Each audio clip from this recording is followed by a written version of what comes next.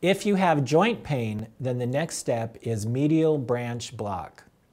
A medial branch block is where we use X-ray guidance to put a needle right onto the branch that goes into the joint. We inject some numbing medicine, and that will anesthetize the joint or make it so you can't feel it for 2 or 3 hours. If your pain goes away after the injection and then comes back a few hours later, then we know for sure that it's joint pain coming from the nerve roots we just injected. The next step after that is direct visualized rhizotomy, or DVR.